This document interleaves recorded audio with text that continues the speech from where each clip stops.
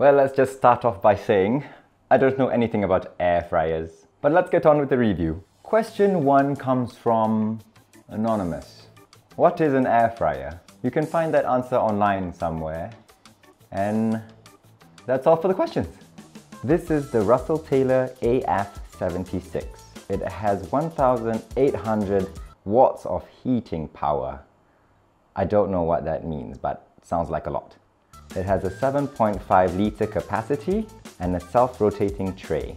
But actually the tray is not rotating. There's just this little knobby bit here that rotates and stirs your food. But personally, it doesn't really work well for me. So on the box it says that you can fry, you can grill, you can roast, you can bake, and it leaves less oil, less grease, less odor from frying. All preset takes less than 30 minutes to cook. Sounds good? So the question that everyone wants to know is, what can fit inside? It fits hash browns. You can probably fit about 5 pieces flat on the tray. It fits a whole chicken. The smaller version could probably fit 2 quarter chickens or half a chicken. If you cut your potatoes, they can probably fit about 4 or 5 whole potatoes. You could probably fit a whole pack of drumettes.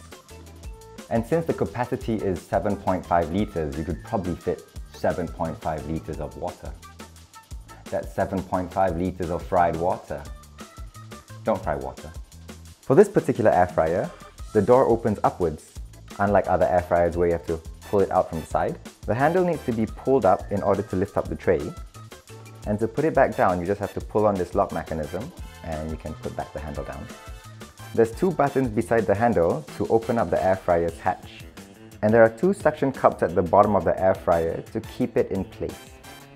So, what are the pros and the cons of this air fryer? Number 1, it's big. And big is always better. Number 2, there's a transparent glass or plastic in the front that you can look at what you're cooking inside. Number 3, you could leave your things cooking inside and take a shower, and by the time you're done, the cooking is done. Did I mention it can fry, grill, bake and roast? That could save me on a lot of appliances.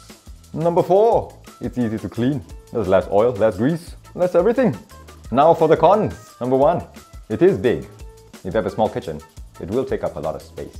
Number 2, I tried cooking wedges in there, and I don't know why, when I ate the wedges, there's this weird electric air taste in it. Could be just me, or maybe because it's new I gotta use it a couple of times and maybe it'll be gone. I did try roasting chicken. Chicken's not bad, came out quite okay. I don't really have any more cons. I only use it twice, I don't know. But I hope you liked the review. Thanks for watching.